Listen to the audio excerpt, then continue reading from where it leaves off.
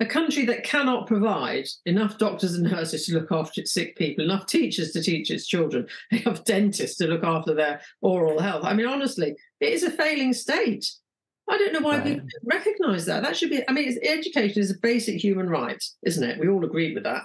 And if you haven't got enough teachers, then you can't access that basic human right if you haven't got teachers in your area.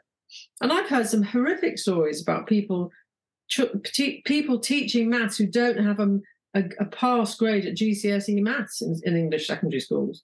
It's an absolute shocker. Let's rethink education.